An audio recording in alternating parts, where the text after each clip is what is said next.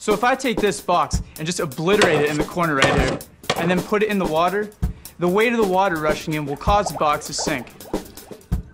If I take this box and do the same thing,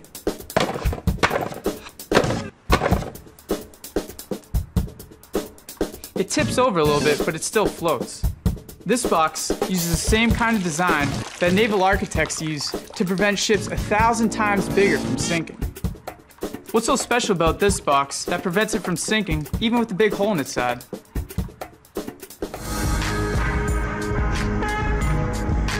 Let's talk about why ships sink in the first place.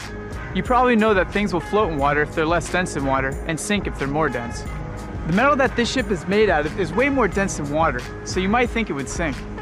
But that metal is shaped so that it traps a lot of air, which is less dense than water, inside it. So the average density of the hull of the ship is actually much lower than that of water, so the ship floats. But if the hull springs a leak and fills up with water, there's no more air to lower the average density of the hull, so the ship sinks. The design of this box basically prevents too much water from getting into it.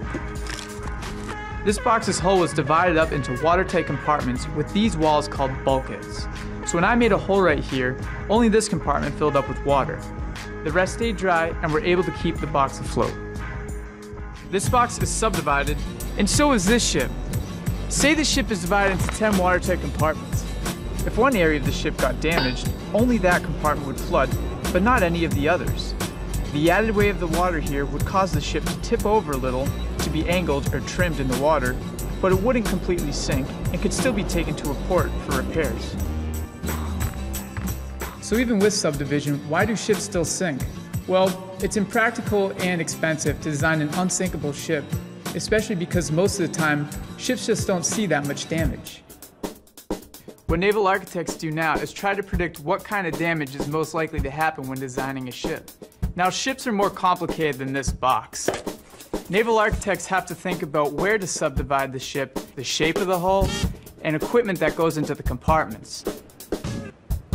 We don't know when people first started subdividing ships, but accounts of Chinese trade ships as far back as the 5th century indicate that water would be able to enter the vessel without causing it to sink. It's pretty crazy that technology that existed so long ago is still being used today.